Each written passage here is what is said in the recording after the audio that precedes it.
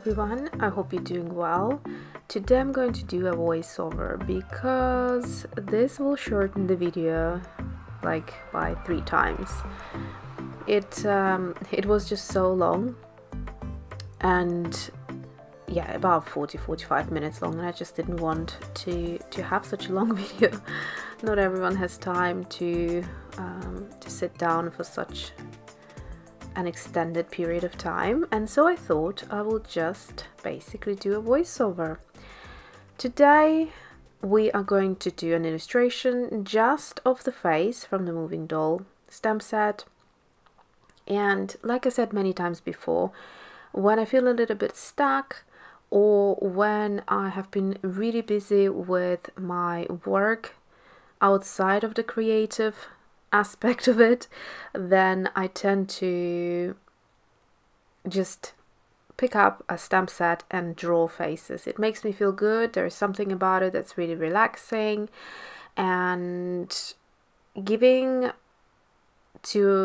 character to a little face that started off as just a few lines is something that I find quite satisfying. And you will see here as well that I'm going to use literally a couple or a few images. So first the face outline, and then as always I stamp the lips with the nose, and finally the eyes. So that way we just have few areas to guide us around the illustration. So here you can see it's a nude ink. As always, I do like to use a nude ink, and that way I can build on top and enjoy illustrating without it looking like it was stamped. And now it's time to do a little bit of watercolor, adding color, and I'll start with the skin tone first. You will notice that traditionally I always start with a fine liner, and I end up creating a little sketch on top of what I have stamped, and then I start adding color. Now this time I'm doing it differently, and I thought I will just try something that is not the usual, and I ended up actually quite liking that style as well, and I will explain why later when we get there. You may notice the lovely, super pretty palette that I'm holding in my hand.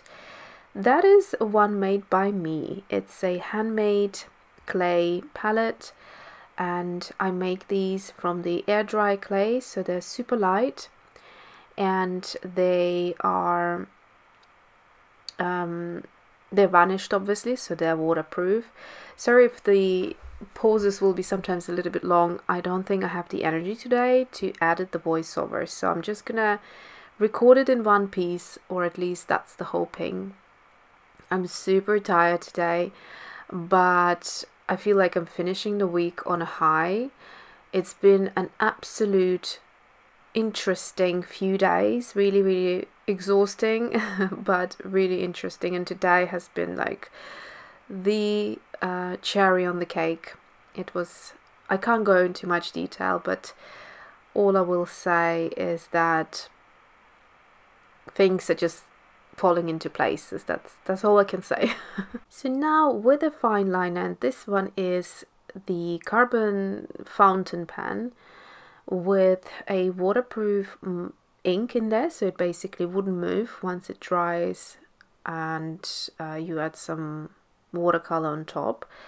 It doesn't fade into the watercolor, so that's a great bonus for maintaining these lines. So I'm just drawing in some hair strands, and I also done the eyes, and I added the neck, and then I think the rest I will leave as it is, and just the lashes as per usual. So I'm keeping the fountain pen and the lines to a minimum in this illustration, and I quite like going into detail and adding these sort of one-liners into hair. And yeah, generally hair is fun to work on because you can just add different styles of hair, and you can add sort of, you know, volume and create cute little looks with it. By the way, if you start hearing some sort of humming noise from the computer, that's because I still haven't been able to move to transit to my new upgrade. So the one that I'm working on now is the obsolete. It's like 10 years or so old, and I do have the new upgrade, but I just have been so incredibly busy. I didn't find any time to unbox it and to just, you know, start using it, which I can't wait, because apparently it's a lot faster editing movies and videos and all of that. So I'm looking forward to that, and I'm pretty sure it's not going to be doing any of these annoying noises. So when I have a microphone on the desk, you will pick up that sort of noise of the fan, I guess. It's trying to cool down the computer, which is something that you would expect from an obsolete machine. And yeah, things have progressed quite a bit, and that's always a bonus, because it's going to be a faster process, and it's good because it means that I will be able to accomplish a lot more.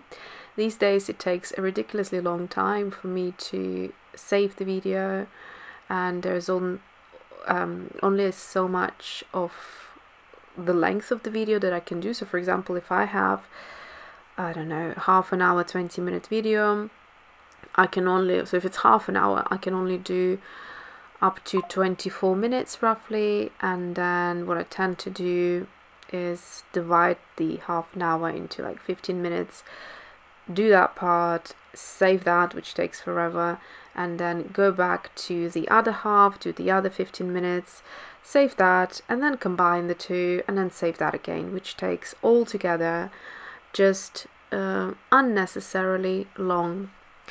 All that time I could use to create, right? So I'm quite looking forward to it. I think I'm pretty much done with my projects before the end of the year and before the Christmas kicks in, so I'm going to dedicate an afternoon for transitioning into the new computer. So let's look here at those cute little cheeks. I've used Core, and that's a great choice to use for cheeks, because the dispersion of Core watercolors is pretty amazing. It moves really well. It's got a patented ingredient, and so it just swooshes into the wet surface. So if you have wet watercolor, wet into wet works beautifully, and if you just do it on basically white paper, just wet, that also works well. And yeah, so was I talking about my palettes before? I'm not sure if I finished that thought or not, but I have created these palettes in 4 different styles and 3 different sizes. So this is the medium that you can see, and the way I've been using it is basically creating a little puddle of desired color right in the middle, and then swooshing it into one of those wells and kind of maintaining that color. And then I use the center again to mix another tone, another hue, and then swoosh that color into another well. And it's been a lot of fun, because when you're working on a small illustration like this, a palette of this size fits well right onto the sketchbook, and obviously it's aesthetically pleasing, and we all like to have pretty things around us. It's quite inspiring, and I don't know, personally I always enjoy creating art when I'm surrounded by pretty or nice looking things at my desk. So that's a bonus. So yeah, check them out if you want. They're available on alyonacreates.com. And I also created a couple of sets where if you get all 4, the smallest, the mini one, which you can see right there on the left, of my water jar. That comes for free, so you do a great saving there if you are interested. So a little bit of Schminke yellow ochre into the hair. I love making the hair quite yellow in the illustrations. I think that goes so well. In real life we don't want the yellow blonde. No, that's a no-go. But in the illustration field, it is just fun. It's fun to exaggerate and play with colors. The palette that I'm using to create this illustration is a botanical palette that I have put together myself, and there is a video, I believe, and I can't quite remember if I actually created that or put together this palette in the video, or whether I have shared the colors thereafter, because over the years I have created so many different palettes that I can't tell you now which one I did which way, but either way I'm sharing the colors in this palette, I know for sure.